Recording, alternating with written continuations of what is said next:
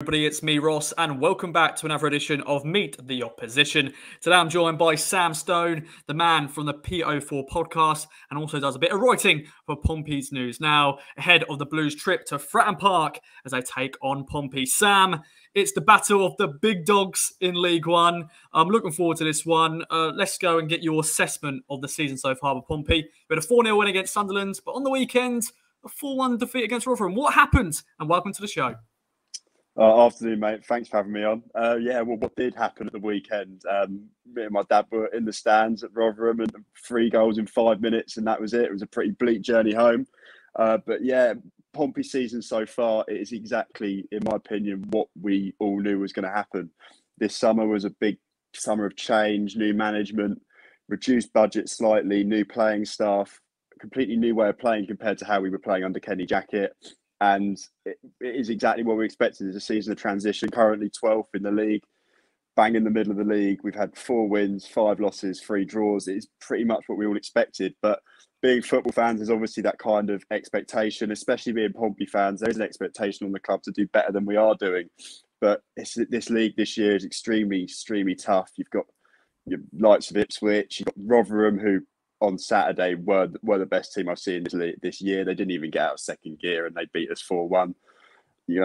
Sheffield Wednesday, another big club. So I think there needs to be a bit of realism this year from Pompey fans, especially that it is going to be a season of transition. And, these clubs that I've talked about, mentioned Rotherham, they've been together a long, long time, and that's why they're successful. So it would be the same for Pompey. If we can get something going this season towards the end of the season and put us in a good position for next year, and 2 more transfer windows, it will start to look better. But right now it is pretty hard going. I can't lie to be a Pompey fan, but yeah, it's up and down. We've had a few good results, and we just got to try and replicate what we did against Sunderland, because that was really quite something on that very wet Fratton Park pitch. Definitely, and of course, the Blues travel to Fratton Park, and it's becoming into a little bit of a rivalry because of what happened during the summer. And of course, Paul Cook in our dugout, formerly of Pompey, you're successful, you guys. What's your thoughts on town, and what's your thoughts on Paul Cook in general? Obviously, my Ipswich, you're a massive club, and I couldn't quite understand why you hung on to Paul Lambert as long as you did. The last season was especially disappointing, and the squad you assembled, even when Cook come in, it didn't really change much. My thoughts on Paul Cook, probably a bit controversial from Pompey fans, but I absolutely love the bloke. When he was at Portsmouth, he got hounded at certain times with the point he thought he was going to actually walk out. But then towards the end of the season, we went on like a 12-game winning run. Played some of the best football we've ever seen from a Portsmouth side. We had players like Ender Stevens, we had players like Matt Clark and Jamal Lowe, who are now all playing much higher up, and that team played some of the best football we've seen in a long time. And Paul Cook was kind of infectious at that time. He was with Liam Richardson, which I feel like maybe slightly could be a reason why he's not doing as well now. If you look at Wigan with Liam Richardson, they're doing very well. But he was just, at that time, it was he kind of got Pompey. He was what Pompey fans wanted. The sour bit is that when he left, he did say, he was like, I'm never going to leave this club. I can take this club forward.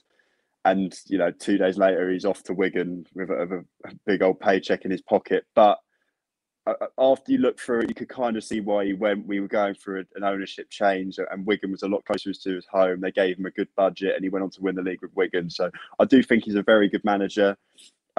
He does come out of the same stuff in interviews quite a bit, which is slightly frustrating, but you can tell he cares. And compared to, we went from having Paul Cook to having Kenny Jackett, who's very kind of emotionless, if you like. There was no emotion, and that's what Pompey fans wanted. And that was ultimately why Kenny Jackett didn't get the amount of, the patience kind of went with Kenny Jackett. Well, now we've got Danny Cowley. It's very different. I think fans really like him. Even though results aren't going our way, you can see he cares a lot, and you can see what he's trying to do.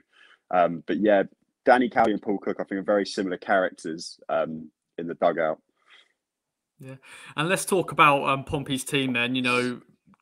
As you said, it's a season of transition. Let's talk about the starting 11.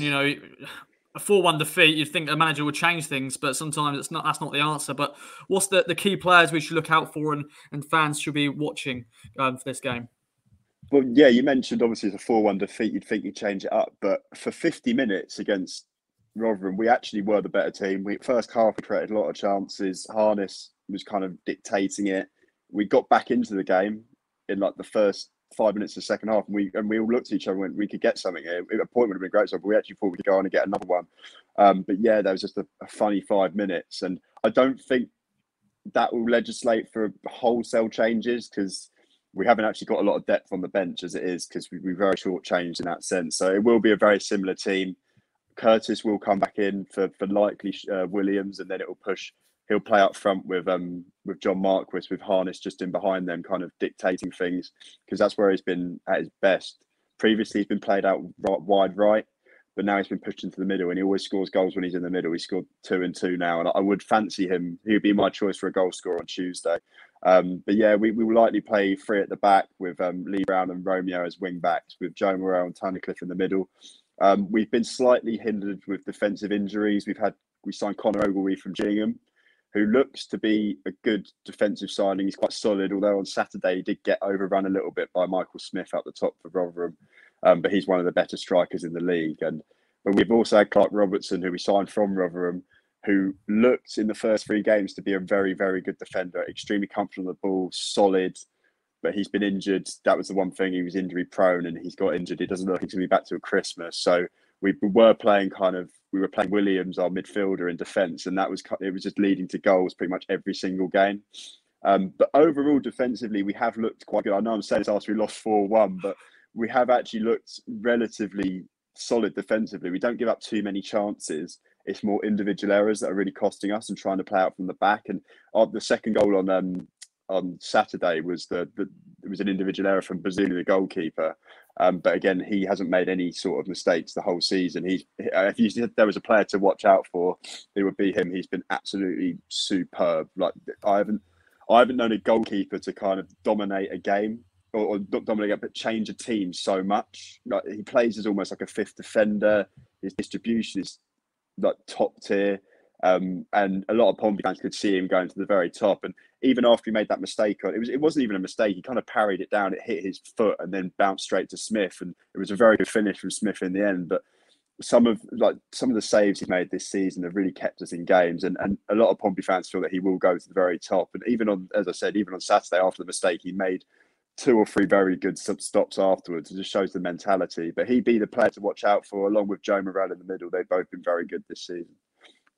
Definitely. Bazunu, I remember he was at Rochdale last year on loan. I know he got relegated at Rochdale, but he was a standout player for them during that terrible season for them. And, we've been scoring goals ourselves. We're conceding goals. What game can we expect then from a Pompey side? You sort of mentioned that earlier, but what do you reckon, and your prediction as well?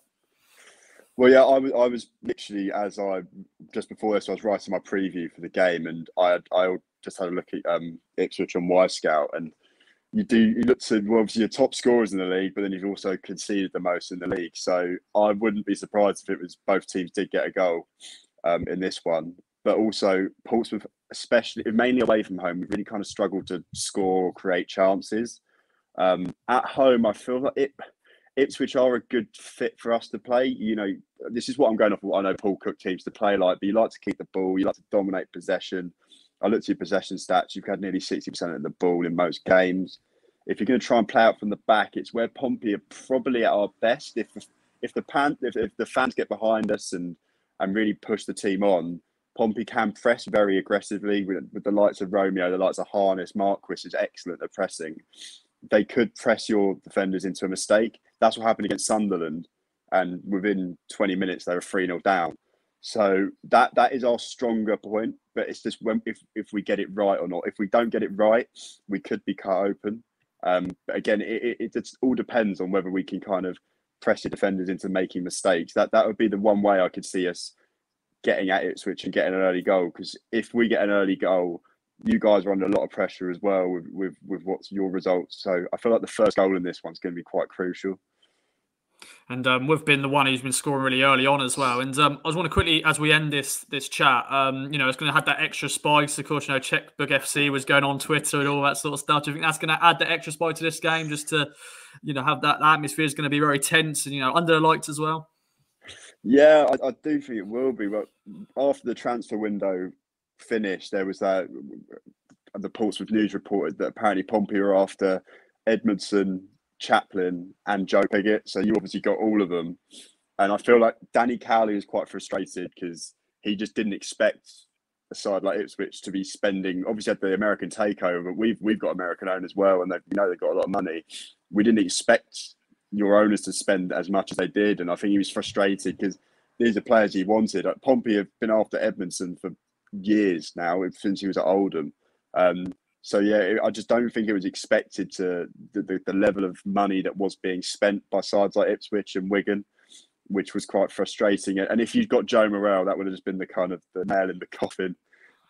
Yeah, but it's just the league this year. There's been a lot of money spent, and it's something that this Portsmouth had to kind of suck up and deal with, and go along a slightly different route, looking at kind of younger players or free agents that haven't quite made it at bigger clubs, which is what we have done. So yeah, that would be the route I'd go down there. But yeah, there will be a little bit of spice towards this game, I think. Definitely. And then the final sort of thing is maybe getting some advice for town fans going down to Pompey, Fratton Park on a Tuesday night. What can we expect if someone's going to their first ever game at Fratton Park? You know, where is any good away pubs, anywhere to go before the game? Yeah, so if you're getting the train, it would be into Fratton, and then you walk past, there's the Rifle Club, which is the home pub. So that's mainly for Pompey fans. But if you keep walking towards the ground, if you keep going up, I'm trying to think the road. There's a roundabout, you keep going up, and there's a pub on the right called the Shepherd's Crook. They're really friendly. It's got an outside bit, so they're usually quite friendly for away fans as well. So that would be the pub I'd go to. But Pompey fans are all quite friendly at the moment. There's no real, unless it's Southampton, there's no real nothing to worry about. But yeah, that would be a good pub to go to. I'm trying to think of anywhere else off the top of my head. There's also some in the ground. They've got some new bars and stuff they've been doing up. I know they've been doing the away end up, so it's not going to be amazing, but it'll be a lot better than it has been in recent years. Definitely, and I'm sure town fans are looking forward to going to Pompey. Sam, it's been a pleasure for having you on. Anything else you'd like to add before we wrap up? I'll just give my prediction. I'm going to go for a 2-1 Pompey win with Marcus Harness to get on the score sheet. I think that would be a sensible prediction from me. I've sadly done the same. I've gone for a 2-1 Pompey win. I'm betting against Town, but sometimes when you do that, actually Town win, so it works. But we'll wait and see. But Sam, it's been a pleasure. Thank you very much. Hopefully everybody's enjoyed watching. Let us know in the comments down below your thoughts going into this game, your predictions, your thoughts on what Sam has said, and we'll see you at Pompey. Bye-bye for now.